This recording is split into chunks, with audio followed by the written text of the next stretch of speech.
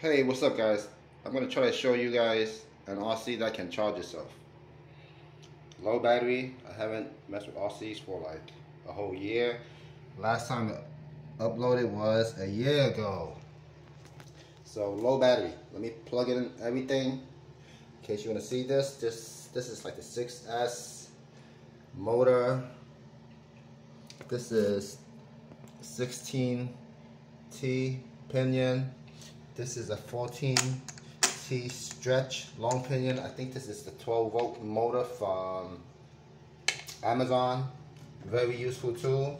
This is a 36-volt battery. Maybe I'll change it up later when I need more power. So hold on. Alright, transmitter is on. Multimeter is connected to this motor. RC is going to power up the spur gear, spinning this motor, generating electricity. So it's going to be 7.8 volts about, that's what it was. This is going to be about 9 volts. So low battery is going to generate a higher voltage. Let's turn it on. Oh, I didn't plug it in, hold on. Alright, it's plugged in. Battery low. So let's see the voltage. Motor.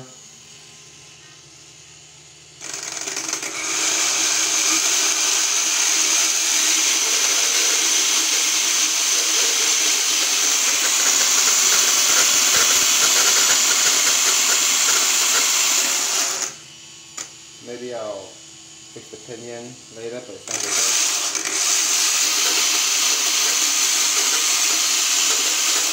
So let's plug in the charger. I'm going to use the splitter to split the battery so I can connect it to the ESC and charge at the same time. This motor is connected to this smart charger. So I'm going to connect the smart charger to the battery. Alright, I'm going to turn everything on. Everything's connected. Balance cable. I did this earlier and it works on 3 amps. I gotta try 4 amps. At 5.2 amps it shuts off.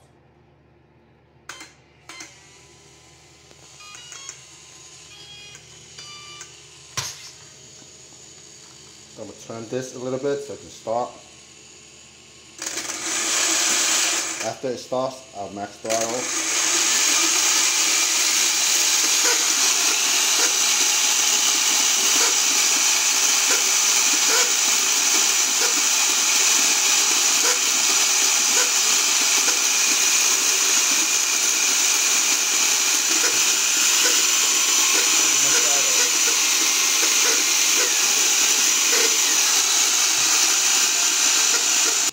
Sorry guys, the negative contact kind of came loose and it's a little noisy. I'll adjust the pinion one of these days. So let's try this again.